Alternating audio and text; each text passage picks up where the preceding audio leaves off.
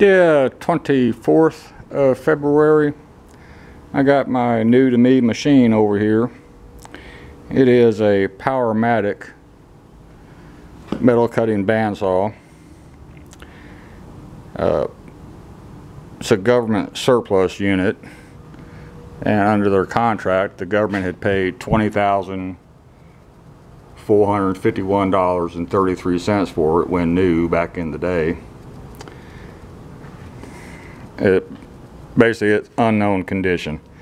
I have to go completely through it and see what we got.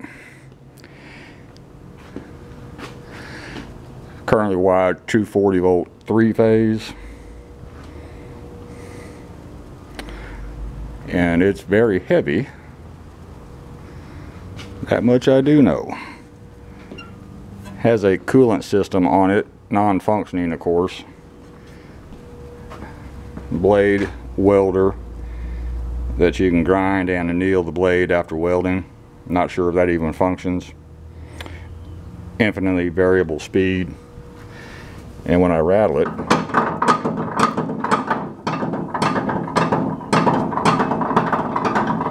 in this area of the machine there's something rattling around pretty good. Got to pull some panels off and see what that is. This is the cutter to cut your blade material.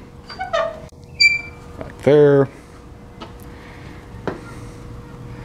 Yeah, it's just a big old unknown right now, but I'll get it sorted out. I always do. It'll take a while. This is not where it's going to end up. First off, it's in the wrong orientation. I'll probably pivot it at least 90 degrees and have the control box over here by this locker here.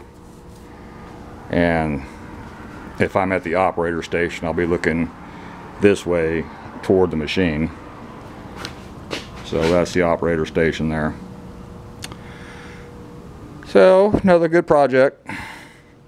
Hopefully it doesn't take a whole lot to get it sorted out, but if it does, it does. It is quite the machine. There's a few broken components. Some things have been modified over the decades. This machine is probably from the 70s or 80s. I can look up the serial number, get with Powermatic, try to find a manual. And but yeah, got it over here without dropping it. And they were nice enough to get it to the loading dock for me, which helped me a lot. Appreciate that.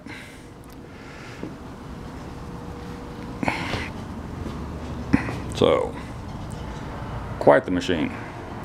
And moving on, I decided to go ahead and coat this area here where I floated the floor with the sealant. And this is what I found. H&C concrete sealer, natural look, oil based.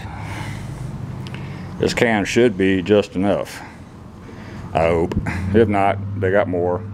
I can go buy another can if needed.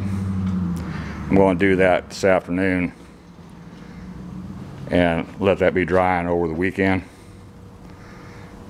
So that's the plan. But the floor turned out good. Now it's all different shades. Again, this is actually an underlayment. You would never see this. You'd either carpet over it, wood floor over it, tile over it, something. And it's an underlayment. It's not a finished product. This one turned out more uniform in color, but still has variances, just like this one does. Ain't no big deal. For my purposes, it's perfect. So, let me get to work. That's all for this one. Let me know what you think of my Powermatic.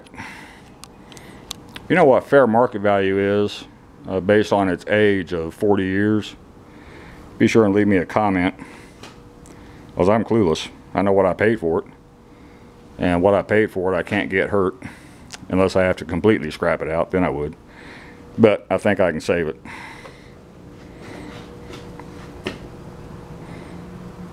It's, like I said, except for a few small components that are associated with angle cuts and things like that, it's all there. So yeah, I'll get torn into it and see what I got. Thank you.